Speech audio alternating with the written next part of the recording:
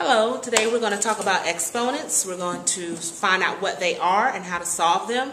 First, an exponent tells how many times a number called the base is multiplied. Well, you may be wondering, okay, what's a base?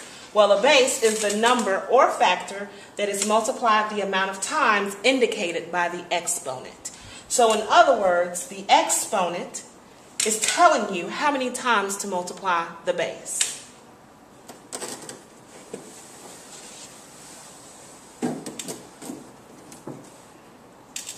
Now, as far as reading exponents, there's a certain formula or platform that you have to follow. You will read blank, the first blank being the base, to the blank, whatever the exponent is, power. So, for example, if you have 6 and the exponent is 4, you will simply read it as 6 to the 4th power. Now, there are special exponents, and that would be if your exponent is a 2, or if your exponent is a 3. When your exponent is a 2 or a 3, you have options as to how you will read the exponents. If you have, for example, 9 with an exponent of 2, you could read it as 9 to the 2nd power, or simply 9 squared. If you have a problem such as 5 with an exponent of 3, it could be read as 5 to the 3rd power, or 5 cubed.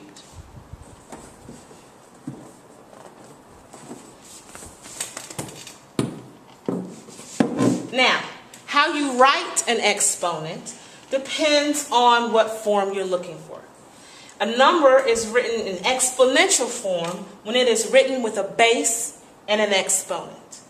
Or you could write it in expanded form, and this is when you will actually show the base being multiplied according to how many times the exponent calls for.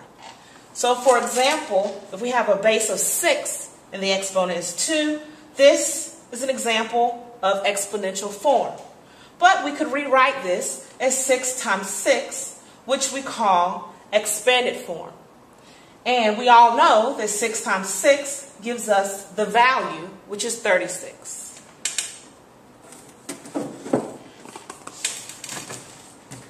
Now, when they ask you to find the value of an exponent, for example, 2 to the 4th power, you would simply write it in expanded form as 2 times 2 times 2 times 2, multiply the 2's, and you will get a value of 16. They may give you an expression and ask you to change it into exponential form. You will then look to see what factor is being multiplied repeatedly, which will be your base, count how many times it is multiplied, and that will be your exponent.